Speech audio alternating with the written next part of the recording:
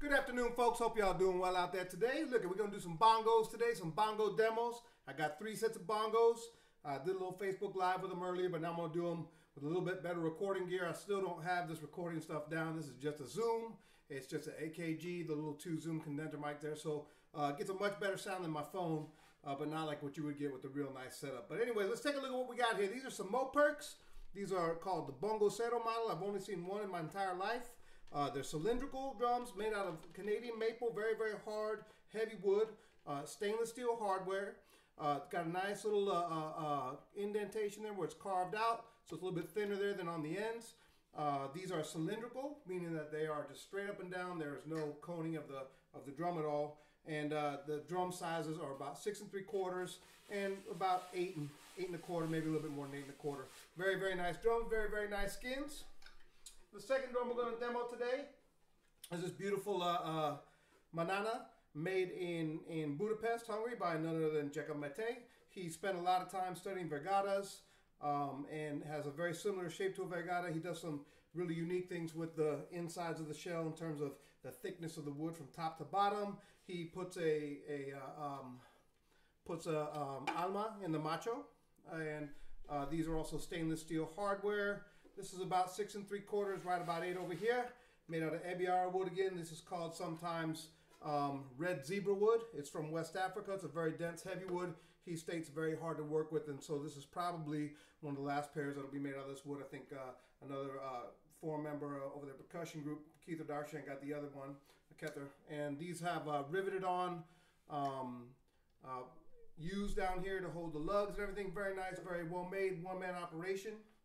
And then the last one over here is some Caribbean rhythm bongos. These were solid shell drums from Santo Domingo, made out of Caoba, which is better known in scientific terms as small leaf mahogany. There's the Caribbean version, and some parts of Florida have the small leaf, and then the Honduran and the South American jungle version is usually called big leaf. It's both beautiful woods. This is solid shell carved out. The hardware was custom made by Manito, and it's got Manito skins on it. So we're going to go ahead and demo these up real quick. I'm going to move the mic down, try to get the best sound I can. I'll play them, riff on them a little bit, and then I'll play some music and riff on it a little bit. You can check it out. This ain't for playing, bro. It's just to hear the drums. So you like them, you like them. You don't like them, it's fine with me. But these are beautiful drums. I really like them. It's been a lot of fun in retirement this last year, being able to spend my money and time on things I like, other than working all day long. You know, education wasn't easy, bro. Was not an easy career. And especially urban ed. Woo! Some of these kids, man. Woohoo! Let me tell you. Anyways, all right, let's take a listen to these drums. These are the Caribbean rhythms. Caoba, solid shell. Manito skins, a very thin skin over here, very dry, and then a little bit thicker over here on the Ebiara.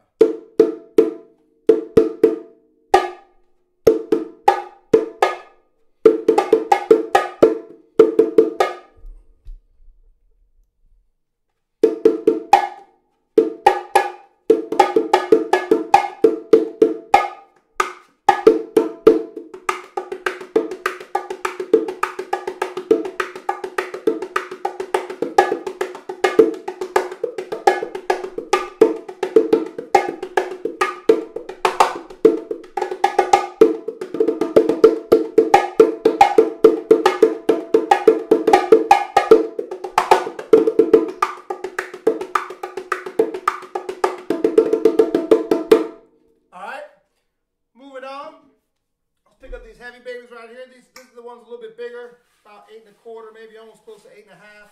The 6 3/4 I'll have small machos, very heavy, and these are conical, and the skins are a bit thicker on the macho than the other two.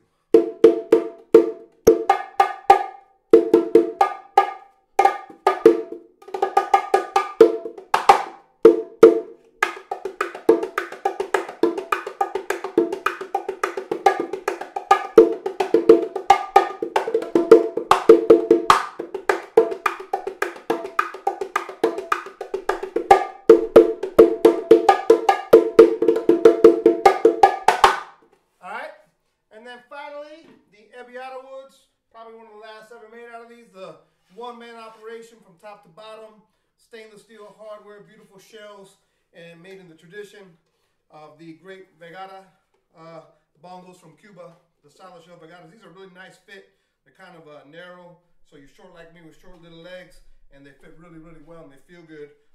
They're heavy, but not super heavy, not too heavy.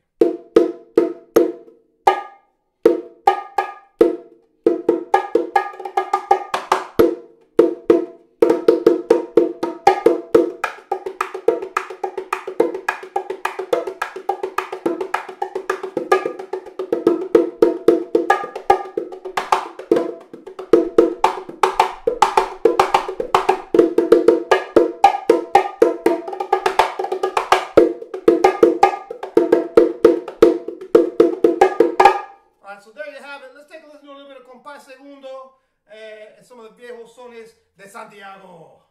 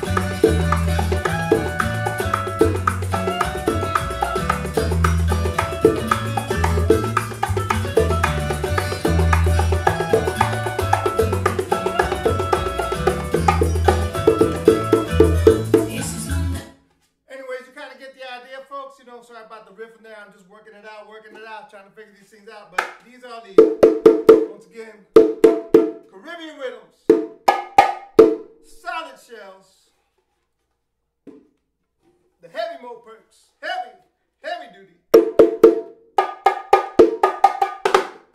And then the nice little tight, compact screamers, these Ebiara drums, very nice.